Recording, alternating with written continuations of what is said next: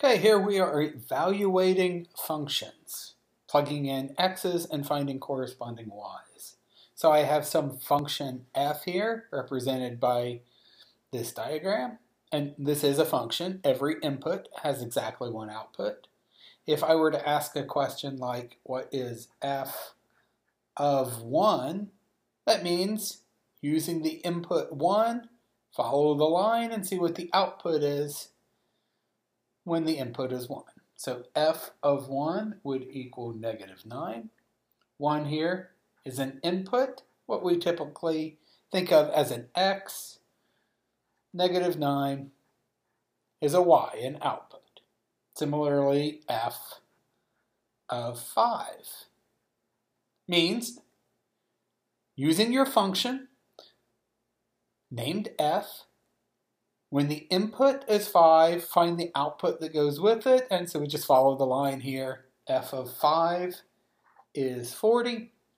Again, the inputs we typically think of as x's, and the outputs are y's. So this is really just a point 540. It's just like making an xy chart. Okay, what if I asked for f of 11? What we look here, find when our input is 11. Oh, look, 11's not here in my list. 11's not one of my listed inputs. So this question has no answer. It does not exist. We could say D, N, E does not exist because 11 is not one of the allowed inputs, which we call domain. 11 is not an element of the domain. Okay, let's look at another example. Here I have some function given by an xy table. Remember, this fancy function notation is just a fancy way of saying y. The outputs are y's. So I have an xy table. That's all this is. And if I asked for, say, g of 5, that just means look in your xy table. When x is 5, what's the y value that goes with it? And of course, the answer is 9. Right here, 5 is 9. The inputs are x's, inside here are my x's. The answers, the outputs, are y's. Okay, what if somebody hands me a graph?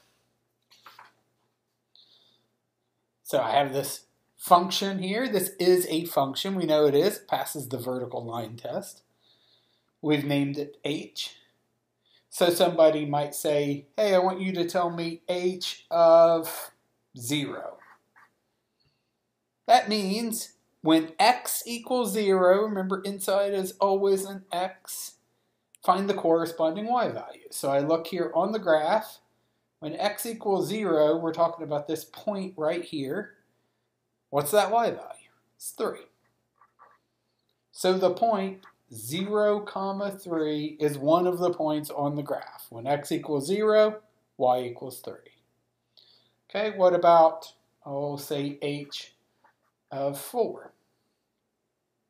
So we look over here. When x equals 4, we find the corresponding point on the graph. We're talking about that point right there. And we could see y equals 3. That's the point 4. That's a 4, 3. It's a 4 here. Okay, what about, I don't know, h of 2? When x equals 2, we go up to our graph, talking about that point right there. That looks to me like that y value would be 4, so h of 2 would be 4. Or if we wanted, say, h of -1, inside is the x value. When x equals -1, what is the y value on the graph? Talking about that point right there, that y value is 0. Okay, what if somebody hands us a formula? This is the most typical. Somebody will hand us a formula and say evaluate the function. They might ask for, say, f of 2. This means rewrite this formula exactly the way it looks, but now instead of writing x here, here, and here, We're writing 2 in all those spots. So my formula is take the input and square it. What is the input? 2. Plus 7 times the input in parentheses minus 1. And now we just simplify. 2 squared is 4, plus 7 times 2 is 14, minus 1. So what do we get here? 18 minus 1, 17. So the point 2, 17 is a point on this graph. If we were to graph this function, when x equals 2, y will be 17. Remember, that's an x, that's a y. Okay, what if we wanted f of triangle? Remember, the function is not really, the function has nothing to do with x. The function should really be written f of input is input squared plus 7 times input minus 1. Whatever is here replaces all of the x's in parentheses. F of triangle would be triangle squared plus 7 times triangle in parentheses minus 1. F of stuff would be, in parentheses, stuff squared plus 7 times whatever stuff is minus 1. F of negative 3 would be negative 3 in parentheses squared plus 7 times negative 3 minus 1.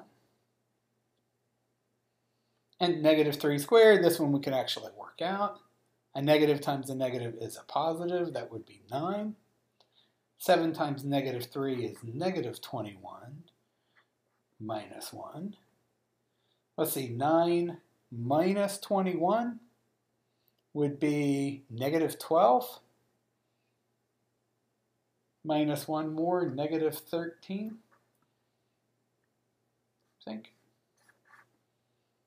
And that's it.